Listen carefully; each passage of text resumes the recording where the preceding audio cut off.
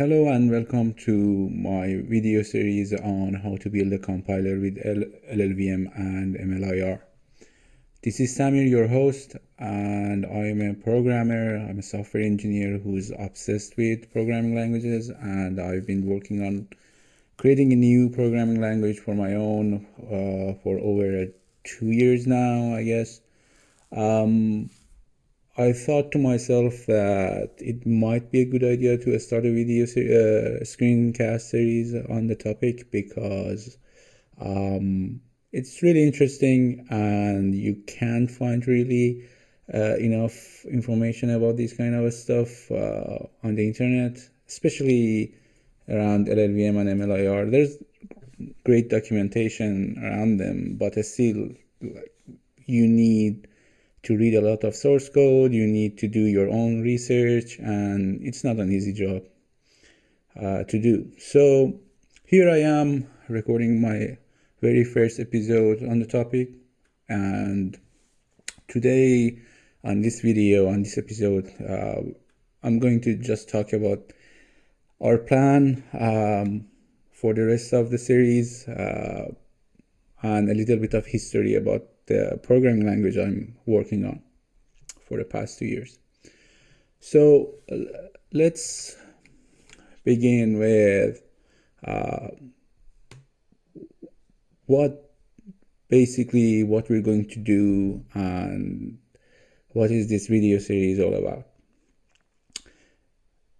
Hopefully in the rest of the series we're going to create a new programming language, which I already made most of it, so I'm going to showcase it for you, and we're going to talk about different sections and different parts of this new programming language.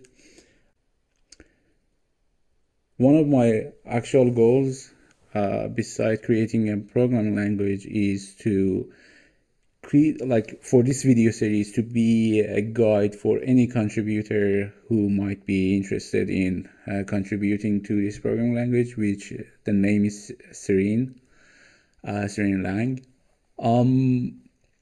Another goal is for this video series to be as a tutorial or a guide for whoever is interested in LLVM and MLIR, which is like a subsection of LLVM. There's some really good documentation on LLVM website about LLVM and MLIR. There's even a tutorial for both to create a really simple language. But that being said, that doesn't mean that by reading that tutorial you would get and you would understand everything. You still need to study hard. You need to read a lot of source code, because even with the extent of documentation which is available on llvm.org, it's really huge, and you have to dig in, ask questions in different communities, read a lot of source code, and there's no clear path on how to utilize LLVM to the fullest. So hopefully I'm aiming to create this video series to be a guide through for everyone through LLVM and MLIR. But sorry. So if we want to for the rest of the video series, the plan is I'm not going to live code anything, so I'm going to go on my own, write some stuff, try to figure out things and come up with a solution to some of the problems I'm facing. And then when I reach to a certain milestone, I'm going to record a video describing what I did, and hopefully it would be a guide to that section. For example, my plan for the next episode is to talk about the build system and start by probably the reader part of the language, but we'll get to that later. So today is the 2nd of July 2021. So what I'm going to do for each episode is to create a branch in that moment in time for that specific episode. So the master branch will do its own thing. For anyone who is watching this video in the future, you have to refer to the branch for each episode to find out the stuff that I'm going to talk about. So my plan is to keep the branches around for a long time to match the videos and each episode. Also, I can't really refer to myself as an expert. I'm no expert. I'm just someone who's obsessed with these topics, and I'm really into language design and stuff like that. So I do my own research, I do my own study. But if you find something that you if it piqued your interest, please feel free to contribute to Serene. I would be more than happy to review your contribution. To continue, not again, sorry. Let me give you a brief history about the language itself, which we're going to have a look in the next episode. So for the past 2 years, I've been working on creating a new language, which is a Lisp basically. I started really simple. I did many implementation in different languages. I started with Java, and I created a really simple Lisp interpreter, which really was easy to implement, and it worked just as I expected, just to gain more experience about what do I need to do, how the reader would look like, or what would be the challenges in designing a language. I started really simple by creating an interpreter rather than a compiler, but little by little, when I implemented new stuff in different implementations I had, I realized that okay, having an interpreter might be cool, might be good or even handy, but it's not going to be very different than other dialect of Lisp or other scripting languages like Python or other stuff. And to be frank, whatever I create as an interpreter is not going to be able to compete with something like Ruby or Python, because they have more than 25 years of experience behind them to support them. So little by little, I decided to do more research on different topics like the type system,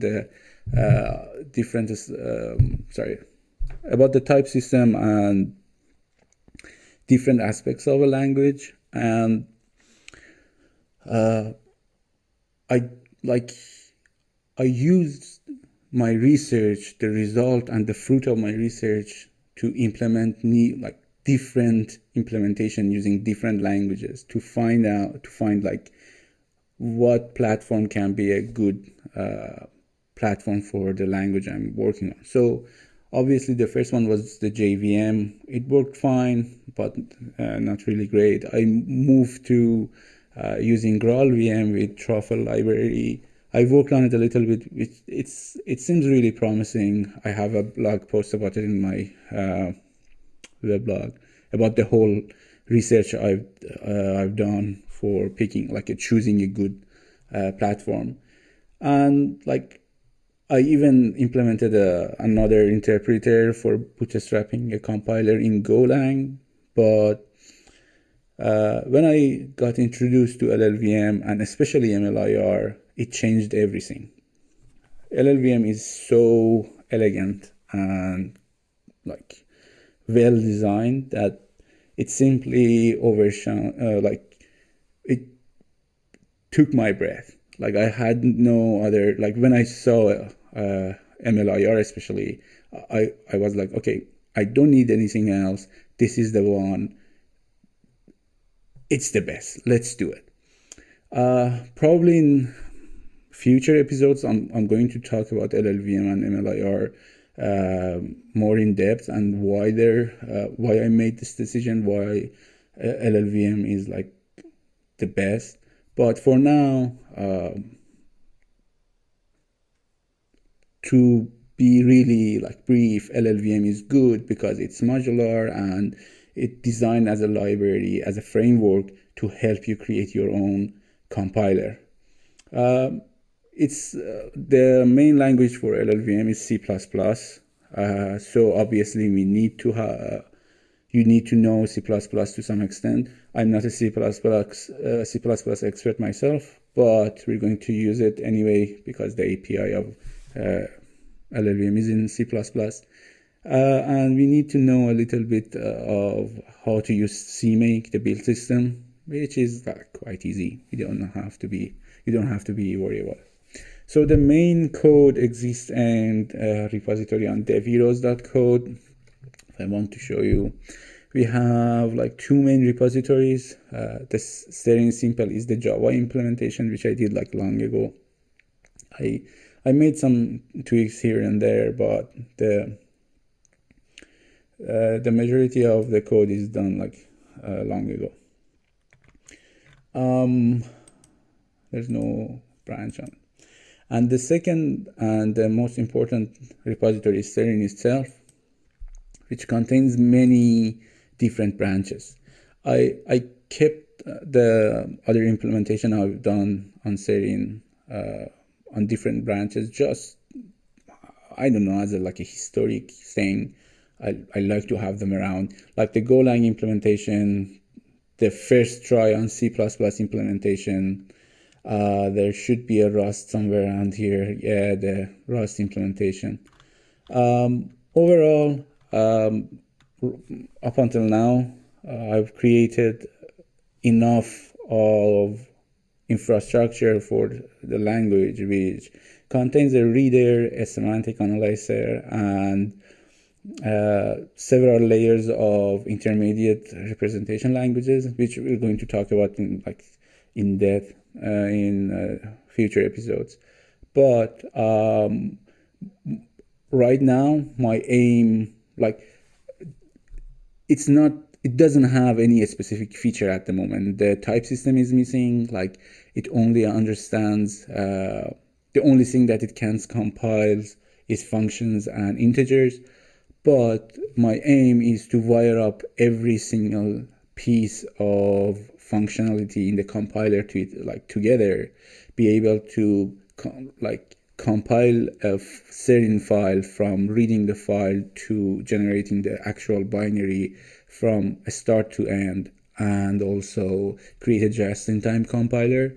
So overall, I want the MVP of a compiler, the most valuable product. No, sorry. I want something really minimal. It just works, but it's going to give me enough insight into different pieces, so I won't over engineer any piece or spend too much time on a section which I might have to change in the future, which honestly happened to me many times. So right now, 2nd of July, I'm in that state. But it's good enough that we can start talking about the reader, the semantic analyzer, different classes we have in the source code. Also, that's it. But if you're interested in helping out, please reach out to me.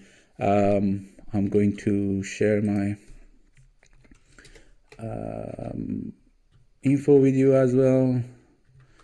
So my website is xmr.com,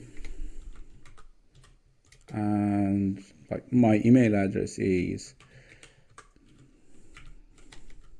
again, Alex here,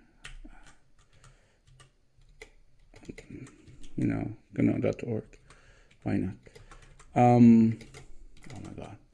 So please reach out to me. Also, if you're interested in this topic, and especially if you want to keep updated with the new episodes, please subscribe to this channel. Hope to see you in the next episode. Thank you.